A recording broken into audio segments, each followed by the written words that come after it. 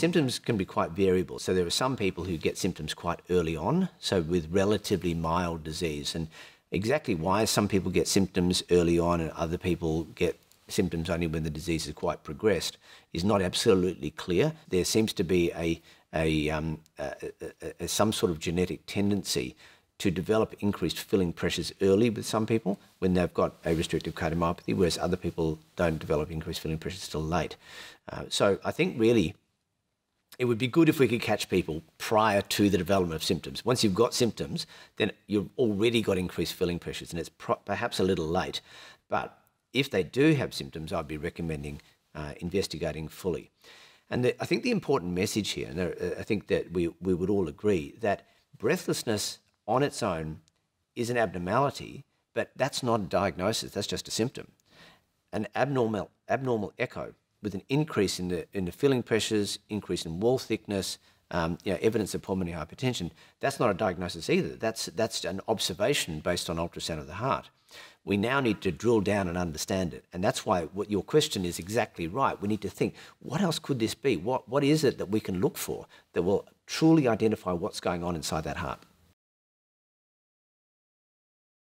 So there's a series of pathological changes that occur in the heart. It actually gets directly taken up. The effect inside the heart is one of uncoupling of the oxidative chain. That effect on the heart actually ends up producing not only dysfunction, as in a decrease in the contractile capacity of the muscle, but also cause an increase in the thickness of the muscle as well.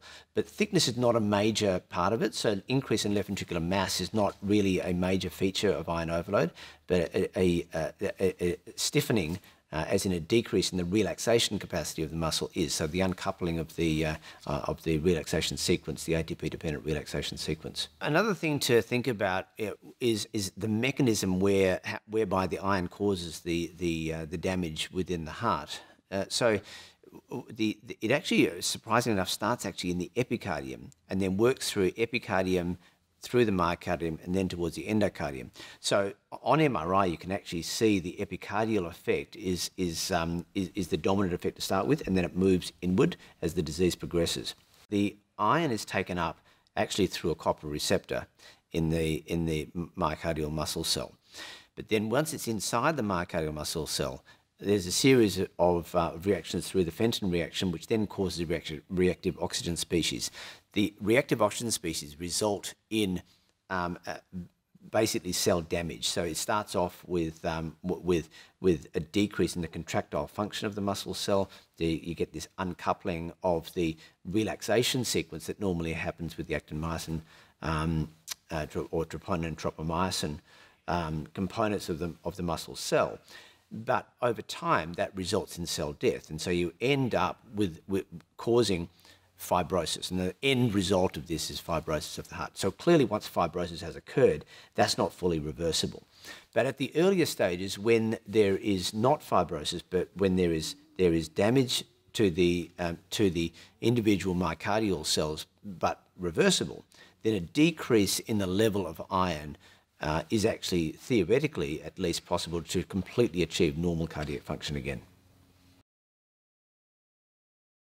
So symptoms become apparent when there is enough iron deposition that it decreases the capacity of the heart to relax normally. When you start to get diastolic dysfunction, increase in filling pressures, then symptoms begin. Just remember with symptoms that they can be quite subtle to start with. So when there's only relatively mild impairment of diastolic relaxation, the symptoms might only come with hard exertion. So the individual sometimes notices it, whereas if I'm looking as a clinician, it may not be that obvious to look at for me, and even on stress echo, it might not be that abnormal, but the individual can see a small change. As time goes on, then that change will become more obvious, and less exertion, it comes out more, and of course the changes would also occur at rest. So there is sometimes a role for exercising these people to see whether or not the symptoms can be brought on and whether we can find abnormalities that occur with exercise. There's such a thing called a diastolic stress test where we exercise and look at those same markers I talked about earlier, not just at rest, but also to look at them with exercise. So as far as really definitively diagnosing it, though, as I mentioned earlier, we can't make a definitive diagnosis based on echocardiography. We can find diastolic abnormalities, and then that gives us an index of suspicion to look further. And the gold standard test is cardiac MRI. The T2 star is the best sequence within the cardiac MRI, and there are two numbers that are worth mentioning. One is 20 milliseconds, and the other one is 10 milliseconds. So basically, that's the speed of the relaxation. And if it's less than 20 milliseconds for the first set of abnormalities to appear, then that is very suggestive of iron overload. Less than 10 is almost diagnostic of iron overload. So there's two treatments, well, three if you include venesection. So venesection in removing blood in the form of like a transfusion donating blood basically, removing at regular times until such time as the iron stores become normal, just continuing it until such time. Then there's desferrioxamine, which is intravenous iron chelation therapy. Then there's now an oral version available only if the desferrioxamine is not tolerated or if there's severe iron overload that's not responding appropriately to desferrioxamine. I think it depends on the individual and the degree of iron overload. It also depends on the individual preferences. Intravenous chelation therapy using intravenous therapy is it's troublesome. It's cumbersome. It requires a commitment from the patient. If there's geographical limitations and they can't get to a place where that is easily achievable, that might put extraordinary constraints on the patient. So I think there's a number of factors to take into account there. It's not one size fits all. I think it depends on the cause of the iron overload. So in somebody, for example, who's had repeated transfusions and they need the transfusions for whatever reason, let's say they've got thalassemia major or sickle cell disease, they have to have regular transfusions, then we don't really have a choice as far as we have to remove the iron by some other means. A venesection is not going to be a solution for them. And so the challenges from a cardiology perspective is we need to follow these people up to make sure that not only is their iron serum level at an appropriate level, but also have the cardiac changes that they started developing before actually resolved. So everybody with a restrictive cardiomyopathy, and iron overload is no exception to that, does require regular review. So I bring all of my patients back. I would start off with every 3 months to make sure that they are symptomatically stable and improving. Make sure that their echo is no worse, hopefully improving. Repeat the MRI and make sure that the actual level of iron is decreasing with the goal of getting them completely back to normal. I think realistically not everybody will return completely to normal once they've got quite established iron overload, but if we can catch them at an earlier stage, get them at the point where they haven't got a myocardial fibrosis, and try to reverse the process little bit by little bit, then we should be able to achieve an excellent result in the majority of people. And I suppose that brings us to an important take-home message, which is have an index of suspicion. Don't expect that you have to have dramatic symptoms in order to make this diagnosis. You can make the diagnosis with actually quite mild symptoms.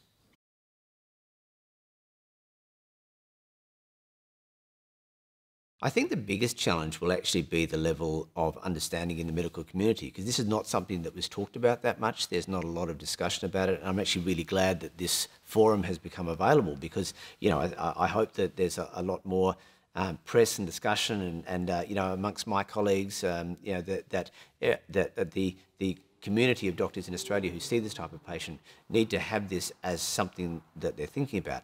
One of the challenges that I've found in one of my areas of interest, which is pulmonary hypertension, is that people just don't think about it. And it's not that they're saying it's not a condition and it doesn't matter, but it's more that the thought doesn't even occur to them. So if somebody comes in with breathlessness, they're thinking coronary disease, they're thinking valvular heart disease, but they're not thinking pulmonary hypertension. So it's something that always comes out as a surprise if they, oh, look, they've got pulmonary hypertension. Oh, I wasn't expecting that. Whereas if we're investigating with an open mind and a series of things that could occur, as long as you've got a high enough index of suspicion, you're not going to miss anything. And I think that's the thing that we want to, that the message has to come across, that these are important conditions and they need to be thought about. And as long as the message gets out there, then I think we're absolutely on the right track. This is an interesting evolution. So I had a large practice in Armidale, which is a suburb of Perth in Western Australia. So Armidale had quite a static population, and it was a perfect population to study the community prevalence of diseases. And because I had the biggest lab in that area, we decided to do a community prevalence study of pulmonary hypertension with one of my colleagues who was doing his PhD at the time, Jeff Strange. And what we found was that pulmonary hypertension was far more common than had ever been reported before. So in this little pocket in the middle of nowhere in Western Australia, pulmonary hypertension was common. When we looked at the mortality data, we found that not only is pulmonary hypertension common, it's also associated with a very, very high mortality. And the commonest cause of pulmonary hypertension is left heart disease, many different left heart diseases, including iron overload. So when we looked at this data and published it in Heart in 2012, it turned out that this study was the biggest that had ever been done before, and it had the most sobering results that had ever been published before. But we got a lot of questions because we thought, who are these people? What are they doing in the middle of, a town in Australia? It can't really mean very much. And we knew we were right. So we decided that the only way to really answer this question properly was to do the biggest echo database we possibly could.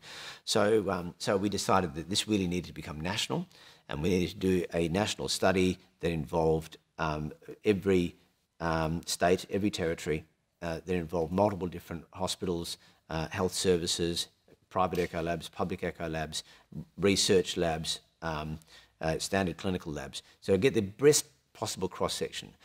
So fast forward, we got some funding and we went ahead and did the study. So now in 2019, we have over 1.1 million echoes on about 750,000 Australians, all of it linked with mortality.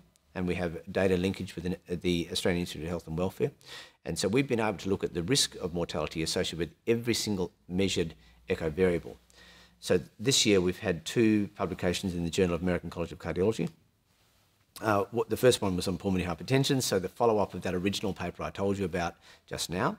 And we confirmed exactly what we had shown before, but this time on a massive population.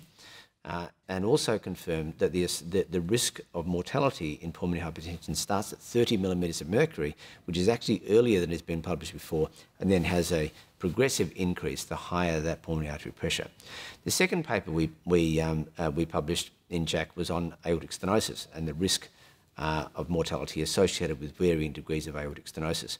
And that was actually something that we presented also at the European Society of Cardiology meeting at the late-breaking science session, and it was simultaneously published in JACC while that presentation was underway.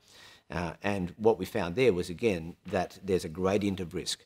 So severe aortic stenosis, as everybody already knows, is associated with a high mortality rate if left untreated. But what wasn't previously known is that moderate aortic stenosis is associated with a very similar mortality risk to severe aortic stenosis if left untreated. And our current recommendations, the guidelines say, what do you do with moderate aortic stenosis? You watchfully wait. You don't treat them, you wait till they become severe. But unfortunately, while doing that, it appears that a number of these people are actually dying without any treatment at all. And that obviously has raised big alarm bells. So the data that we're getting out of this is really important, and we've been able to raise questions, not necessarily all the answers yet. We have to work on getting the answers. We need clinical trials to get the answers. But so the National Echo Database of Australia is showing to be a really, really valuable resource to be able to give us very important data about the true prevalence of a number of different cardiac diseases that happen in Australia.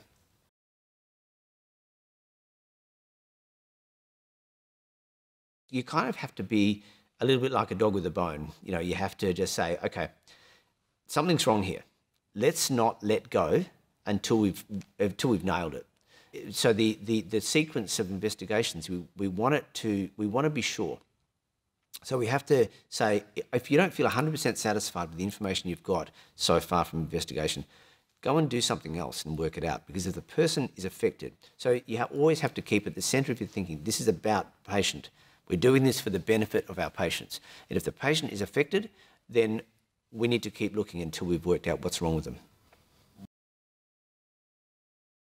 I think we are heading in the right direction, but I think there's room to improve further. I think the level of understanding of haemochromatosis, and from me as a cardiologist, how it affects the heart, I think we could do more. I think we need to have more information. In some ways, we need to have a process whereby the dissemination information is coordinated. Haemochromatosis Australia seems like the perfect organisation or support group to be able to present that information, and I would certainly be happy to support that. The way in which it's presented, I think through education, as is currently being done, is excellent. I think we need more research as well. Picking up people at an early stage of disease, protocols and pro formas to try to say, well, at this point, this is the right time to start to do these tests, and have a flow chart of what tests to do at the right time. I think we could do a little bit more work on that as well. And also algorithms on the initiation of treatment based on the level of iron overload that's found for that individual. So I think there's more we can do, but I think we're definitely moving in the right direction.